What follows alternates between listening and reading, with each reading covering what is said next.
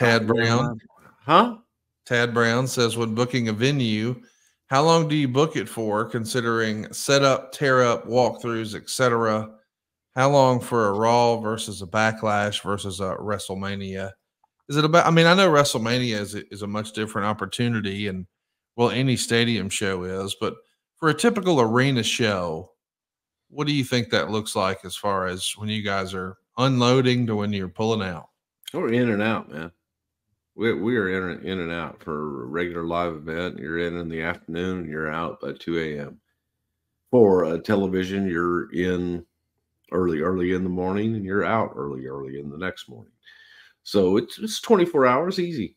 Now, for a stadium show, see what you have to understand for a stadium show is that we've got to build a lot of structure. Yes. In stadiums. If most stadiums, like a domed stadium, a lot of them don't have the foundation. They don't have the structure, load-bearing structure that we need to hang things, to put lights up, to put all of the videos and everything that we put up. So that's a good week-long process, coming in, and probably about 3 or 4 days coming out. But you got to build a lot. And for example, still even to this day, you look at a place like Saudi Arabia in the Jeddah Dome. It's a building that was built. It's a huge, big, beautiful dome. But that's it. That's it. There are no dressing rooms. There are no bathrooms. There are nothing.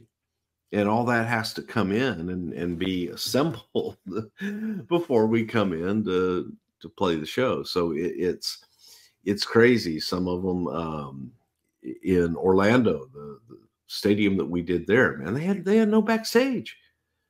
They had two locker rooms. That's it. Small locker rooms for, when you think about it, for a college football team, which is what it was used for. They had no infrastructure. They had nothing backstage. They had no offices, no star dressing rooms, no bathrooms.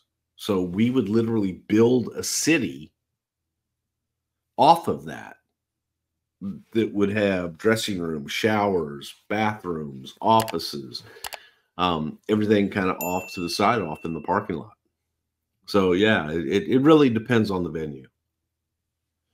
Rob Dog says, did Vince solely go on the word of people like you and JR and Howard when bringing talent in, or would he do some video scouting as well? Well, Rob Dog, it really depended. I think that there were guys that came in sight unseen sometimes, based strictly on reputation. But for the most part, he would usually have seen something on them. And whether we showed him tapes, we showed him pictures, but I think the original would come from us usually. I'm gonna move that. Okay.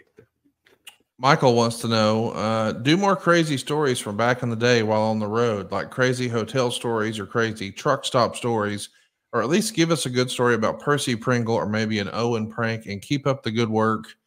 We've spent some time talking about some Owen pranks over the years. We haven't spent a ton of time on Percy Pringle stories. You got any fun travel stories with him? Maybe at a hotel or a truck stop, or just any fun road story? And I don't think I've told this one before, but there was the famous hotel in Chicago was called the Air Host. All right. Right off the highway. Everybody stayed there for years and years and years and years and years because it was cheap. So the boys stayed there. And I'm going back many generations. I'm going back into the 60s and the 70s here. And Bobby Heenan and Jack Lanza, Pat Patterson,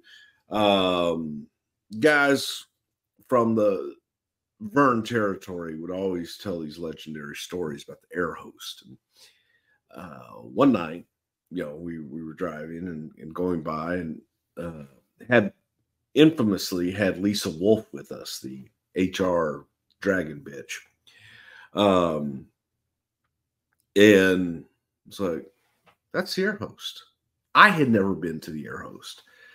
So we stopped and went to the air host. And Lanza came, Bobby came, everybody came. And while we're there, I mean, it is, they have a bar. Okay. So that's a plus. Yep. Okay. They had cold beer, another plus. That's kind of where the pluses ended. Now, Bobby starts telling a story. And he says, Pat, you remember the time that we stayed here and the room was so disgusting? And they started to laugh and they said, let's take the mattress and box springs off and we'll take a shit underneath the bed and leave it there. He goes, nobody will be able to tell the difference because this room is so disgusting. It stinks so bad. And they pull the mattress off, and they pull the box springs off, and Bobby's ready to take a shit, and they look, someone already had.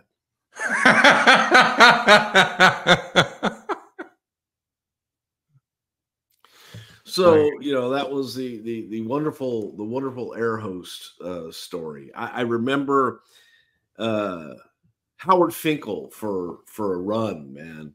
Howard was in charge of, by God, saving the company money. And Howard was going to do all of our travel for televisions. Howard starts booking these hotels and stuff, and he would, by God, he would wrangle for the best deal he could get. So we're going and checking into some places that are like $16 a night. The first one was in Birmingham, Alabama. And I was coming from Houston, so I fly into Birmingham. And I'm like, where the hell am I? The Knight's Inn. What the hell is this? Not good. I get to this hotel, and it's a motel, not a hotel. Yeah. So for those of you that don't know the difference, a motel is you drive your car right up to the room. Okay. It's not an exterior door. Yes. You don't go into a lobby and then go up an elevator or your rooms aren't inside. It's an exterior door and you park right in front of it. I go to the old Knight's Inn and open the door. $16 a night. And they had purple shag carpeting. At this point in my life, I hadn't seen shag carpeting since my mother put it in our house when I was like 8 years old. Shag carpeting in a motel. The TV's on. And the TV is basically a documentary on the story of the Knight's Inn and how the Knight's Inns came about and how they're built. And they're all prefab. So they can get land and they can pour the slab and they can have a Knight's Inn hotel completely delivered and have it up inside of 2 weeks. Wow. Because once they put it in, all they do is hook up the plumbing and electricity and everything, and it's good to go because everything's pre-made. The room is prefab all the way into the shower. Everything is just boom. They put it down, then they hook up the water, they hook up the electricity, and hook some switches. Boom, you're ready. You got a ready-made hotel. Bring in the furniture, you're good to go. And on the wall, and I'll get to the other one in a second, was like a moat, like the outside of a castle. And it was the most disgusting thing one of the most disgusting things that I'd ever stayed in. And I remember calling Vince, and he goes, "How'd Howard do?" I said, "Well, do you like shag carpet?" "What? You like shag carpet?" "Shag carpet? What are you talking about?" I said, "Yeah, I got purple shag carpet in this thing." And once Vince Pat got there, I think we stayed there about another 5 minutes and got out and checked into a Hilton somewhere. It was disgusting. It was almost as good as, and I don't mean to disparage nice. I'm sure they're nice. No, they're not. They're the shits. But same thing with Excalibur in Las Vegas. Yes. Howard used to vacation by himself. He would save up all of his miles every year, and then he would go take a vacation by himself somewhere, usually Las Vegas. And he would go to Vegas and gamble and eat at the buffets. But his gimmick was how little he could pay for anything. So he would schedule this so the flight was free from Miles. The hotel was usually free and or absolutely nothing. And then he would go and he would stay there and gamble and do his thing.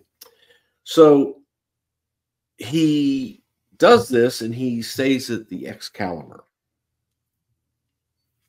And this is when the Excalibur was brand new.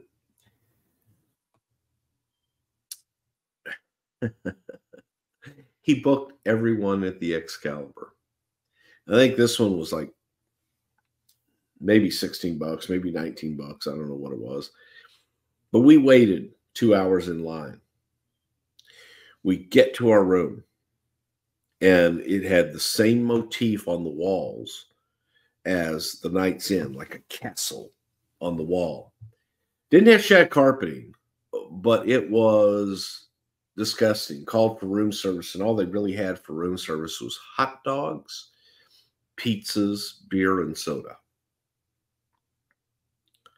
Needless to say, we stayed there roughly about 20 minutes.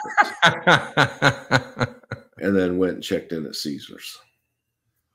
And Howard was heartbroken. And it was after that, the Excalibur, that Howard was removed from his duties of getting hotels for TV.